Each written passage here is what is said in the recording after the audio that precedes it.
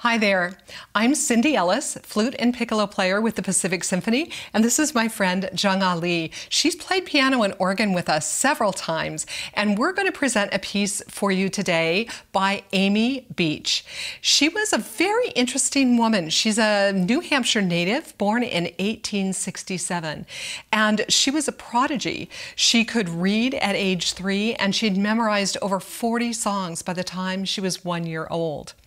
Being a very proper woman at the time, she married at age 18, and thereafter all of her pieces were written by Mrs. H.H.A. Beach. She never used her first name once she was married.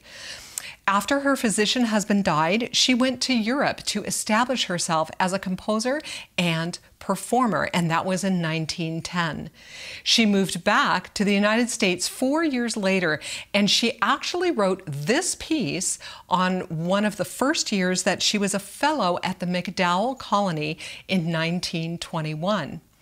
There's a picture of the MacDowell Colony and as it was back in 1921 that you'll be looking at. I find this piece very beautiful. The Hermit Thrush at Morn was actually written for solo piano, but adapted for piccolo and piano. We hope you're staying safe. We miss you very much, and we hope you enjoy this little piece by Amy Beach.